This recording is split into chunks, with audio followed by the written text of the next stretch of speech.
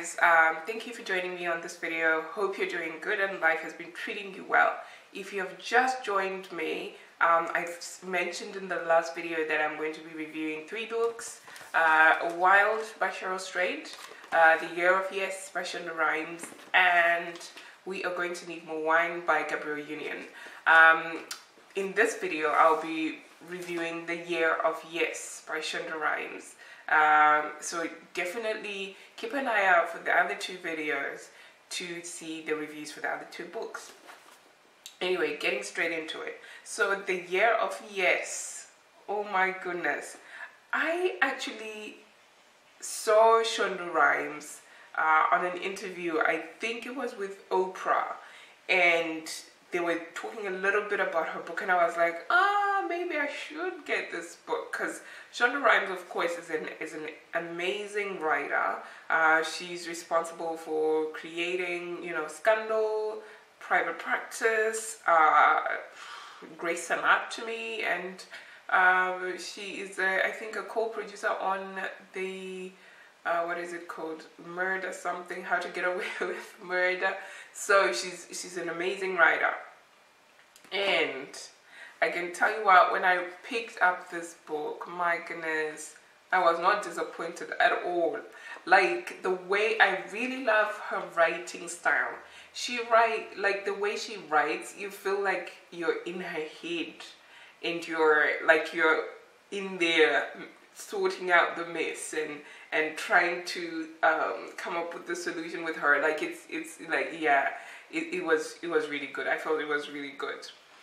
So, The Year of Yes.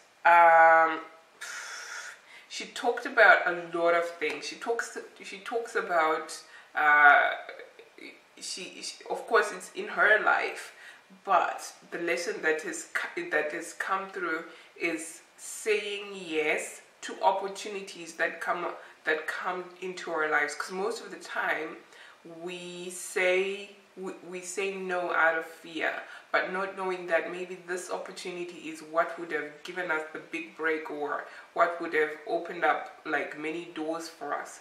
So she talks about saying yes, even if you're afraid, saying yes to have a more fulfilled, richer life.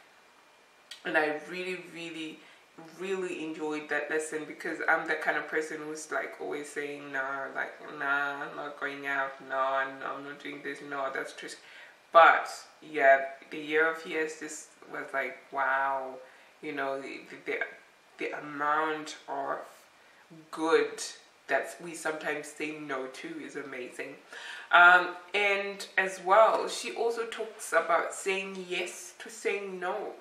So sometimes we have friends that are toxic, and sometimes we don't even see that they're toxic, but they're not out for our good. They're like toxic people. So saying yes to saying no to some ridiculous requests, saying yes to saying no to people who are no good for us, saying yes to saying no about things that we don't like, and being honest about things that we don't want in our life, not just pretending and going along with the flow just to please other people.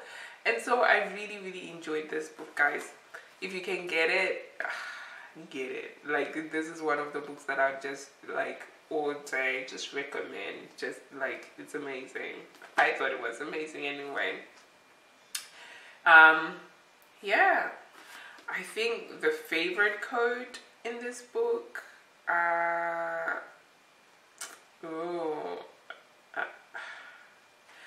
one favorite one for me was, losing yourself does not happen all at once. Losing yourself happens one no at a time. That's deep. That's deep right there. That's profound. And the other one that I really like was like, wow, like, remember you need to do something about your life kind of thing, is I work hard. It says, I work hard. That's how I succeed. That's how anyone succeeds. So there's no secret recipe. There's no secret formula. There's no special genetics that make other people more susceptible, what am I on about? I know the word, okay, that word, to success, but it's just hard work.